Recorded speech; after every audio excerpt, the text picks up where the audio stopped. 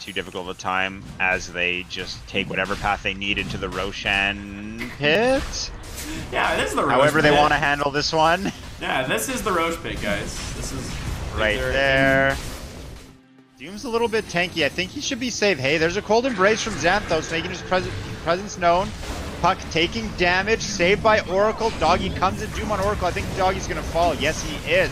Now we have the rest of RIT making their way here, save for a farming drow. Doom falls, Razor falls, SBU. That was a really weird decision from Doggy. He doomed the Oracle. Damage has been stolen. He's 222 immediate infest. There's the Dream Coil, actually. Puck might have bought his friend Lifestealer a save. Frankie debuting his massive wallet, popping the Shivas. Chain Frost goes out, not doing too much damage. First, we're going to have Lifestealer fall, but remember, he has an Aegis. Dude, Shoot, caught on the backside. Leshrock taken out 2.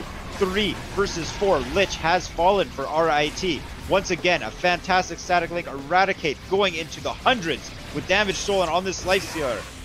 Eradicate, the most dangerous hero on the map, pursuing Lifestealer. Lifestealer does get the Oracle save, trying to take out his support before he drops. Eradicate turns around, smashes Oracle. Oh my god, he's still alive, dude. What?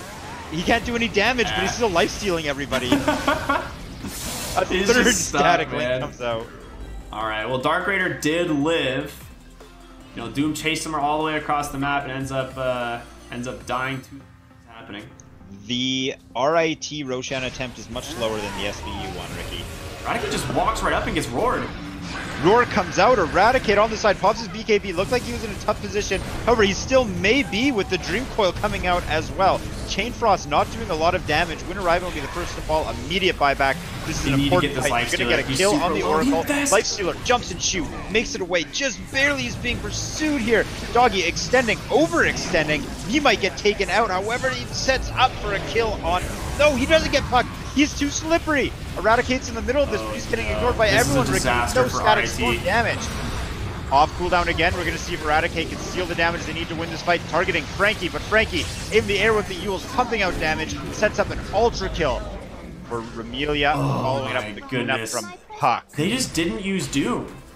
Like, I'm genuinely so confused. There was multiple times in that fight they could.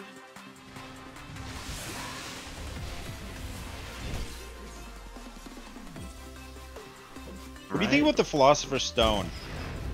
The Philosopher's Stone, I think, is probably one of the best jungle items in the game now that all GPM talents are gone.